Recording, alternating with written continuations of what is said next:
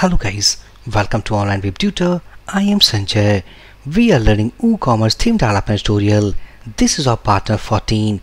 Inside this video session guys, we will see about how can we use post loop to render the dynamic content what we have inside our WordPress pages. If I back to admin panel, and as we know that in the last video we have created the dynamic content for all of these pages. Like if we click on this edit button of this about us page, and inside this we have like about us, here we have a header or we have a dynamic content. So the same settings we have repeated for all of these pages. But when we go here, and this is our front end layout. Now if I open the same URL into a private window, and here it is, currently we are not logged in here by means of using admin credentials. So that's why we don't have like admin bar available here. We don't have admin bar at this private window. So when we click on any of the link, writing it here or menu pages, so click on home, about, services and contact. So as we can see that only the URL is changing. No content is reloading what we have inside our WordPress setup, or like the content what we have supplied from admin panel of these pages. And it's because that these are the menus using index.php. Inside this tutorial right now only we have the index.php, a template available inside this theme. We don't have any page.php, page hyphen like page id, page name.php file. So due to unavailability of other templates file, it is currently using index.php file. So in the next video we will understand about the page templates hierarchical structure. So inside this we are going to use a post loop. So right now inside this index.php means this is the template which is using by all of the menus items. So here inside this we have all static content. So what I will do, if we go here and if we back to browser, as we can see here, that is we have our dummy content. Go inside this, and what I will do, if we collapse this blog post, this is pagination, left hand sidebar, right hand sidebar. So I'm not going to do anything with this sidebar, only removing some dummy content from this. And right now only we have a single blog post div. So if we save this change, reload this page, so right now inside this page we have only a div area. Now we are going to make that div as the dynamic. How it can be do? Back to editor. Now get rid of these contents from here, save this change, back to browser, and here we have a post image, post title as well as a dummy content. And here we have the link called read more. Back here. Now here inside this, what I'm going to do, we are going to use the dynamic content. The dynamic content can be rendered by using a post loop. So first of all we need to check that any dynamic content is available for this page.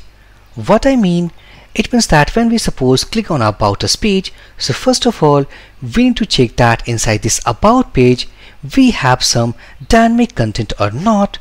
So for that, let's say that if have post, this is a WordPress function, and by the help of this WordPress function we are going to check our dynamic content. Opening this bracket, inside this let's say while, and by using this while loop we are going to iterate over the content. So let's say have post, and inside this while loop let's say that the post, this is a WordPress function which is used to implement our loop. And now inside this I'm going to use PHP close tag, PHP open tag, so that we can use the HTML content inside these. So what I will do, I'm going to cut all these things from here, if we go to this div, copy all the content and get back to those PHP tags, putting it here, and I am pressing Ctrl+Shift+I to format our HTML code, save these changes, press Ctrl+B to hide this sidebar. Now inside this while loop, now we are going to do some changes over this HTML. So right now we are going to use this same image. This is a placeholder.id, and by the help of this we are getting a dummy image, as we can see here. So we are going to use the dummy image for now. So here we have the post title. So what I will do, inside this PHP tag, simply call the WordPress function called the title. Save these changes, and inside this card text, what I will do, go here inside this and let's say PHP. Inside this card content, let's say that the content, this is another WordPress function. The title brings the page title of that page, and the content brings the post content. Now if we save this change, go here, reload this page, and before reloading it is about us page. So if I reload, and here we have the title called about, and this is the content what we have written inside this page. Now if I click on this services, we have the dynamic content. Click on contact, we have the dynamic content. If we click on home, and this is the dynamic content. Now if we go at the root, remove this index.php and home from this URL, and here we have the hello world. It is means the all the post what we have inside our database.